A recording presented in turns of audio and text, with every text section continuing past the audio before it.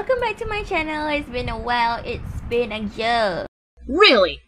Since I uploaded my video, my actually vlogging video. So, sebab previously I ada upload my a video lah, tapi dia macam some kind of ucapan raya, something like that. But this time it is an actual vlog, so please bear with me, okay? Today's input, or I mean today's content, it's a room tour. Dia macam room tour for my hostel.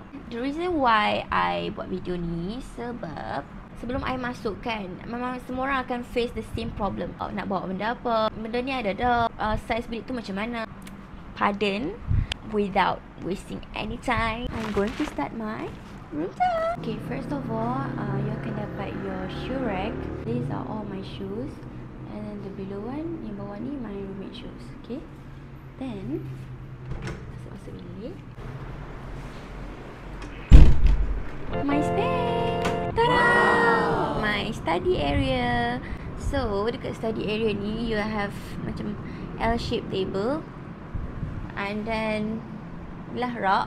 Okay, first rak I letak my paper work, macam paper dah guna. And then my wet tissue untuk cuci meja, tissue, and then rucksack, my MVPO semua tu. Dia macam bekas untuk I letak my ubat, yoko semua, and my ubat semua, Panadol. Memang bahagian untuk I letak random things. My mask, tak kemas sangat pun. Okay, my tissue, vitamin tak makan lagi, ubat batuk, books. Okay, moving on to my kitchen. Tak adalah kitchen, my cooking stuff. Okay, the cooking stuff contains eggs, sauces, oil, cooking oil, black pepper, some peppers, and then butter, garlic, shallot. And then the second rak ni, rak putih tengah ni, I letak my cucuk punya benda, gula, garam. Ni lah my lozeng. Sini, ni random tiba-tiba main. Sini coffee, cili giling, mi sanggur and stuff, 3-in-1 things. Also my beras. Belakang tu I letak my, situ Milo. Lepas tu pasta, Nestem, and also used oil yang akan guna lagi untuk second time. Above is my, also my cooking stuff. Macam more to dry Maggi serda, apa tu, chips more, and also super ring. Oh, hujung tu my sabun. I don't know why I letak tu. Dekat my board. Okay, I letak apa dekat my board? Okay, first of all, dekat board ni dia you will have a light, study table punya light. Okay, so whenever you nak buat kerja gelap ke apa something, or maybe your roommate nak tidur, you can just turn on this light. Ada my timetable, my exam timetable, stuff that I need to work on this week.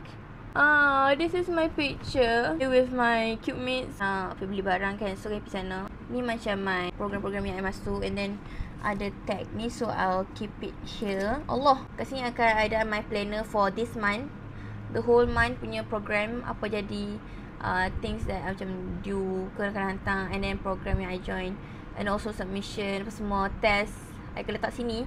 So whenever I make up or something duduk macam ni, I akan fikir lah apa nak kena buat. Oh, hari ni ada apa, hari ni ada apa. I got this from Aisyah. Queen Aisyah, please. And then also this was my convocation last year. And also macam random pictures ni as an inspiration tau sebenarnya.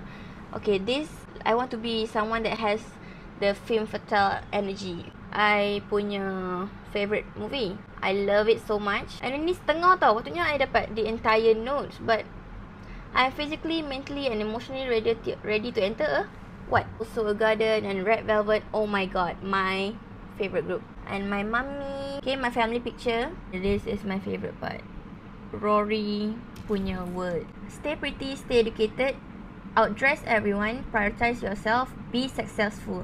So whenever I macam I nak pergi kelas, I akan tengok dulu notes ni. Kadang-kadang tak tengok pun. Kadang-kadang petang tu I tengok. Bila tengok tu I macam I can be more motivated lah nak buat something. Then random pictures also. My favourite movie juga ni, Wild Child, Emma Roberts. My graduation picture, tadi pergi konvo abang. Okay. And then Jenny Ruby Jane. Scenery. Dear me, don't fall back into your old pattern just because They're familiar. Okay, don't. No. Moving on to the table. Okay, here I got a fan. Sekarang musim panas gila. Hari tu aku boleh tahan lagi tau kipas aku kecil. Tapi day by day memang tak tahan. So I bought this one. My phone charger. So Al-Quran and papan rehan ni. And then my stationery. Ni macam ada tak my pens and stuff. Stationery stuff lah. And then my cuci contact lens punya benda tu. And also stuff that I bought hari tu from Lovisa. Tinggal sikit lagi ni aloe vera gel. My charging stuff. My vitamin C. My moisturizer. Day cream and night cream. So my makeup stuff. Okay, here memang mostly semua makeup stuff lah. Ada my concealer, my eyebrow, macam-macam lah, bronzer, Vaseline. And then my Tiger Balm foundation. Okay, ni pun macam my benda-benda yang tinggi-tinggi lah. Macam my toner, sunscreen, exfoliator, my comb and perfumes, minyak angin, lotion, setting spray. Okay, ni my lens container, my jarum peniti. Oh, ni I bawa candle tapi I tak bawa lighter. Random. Peel off mask.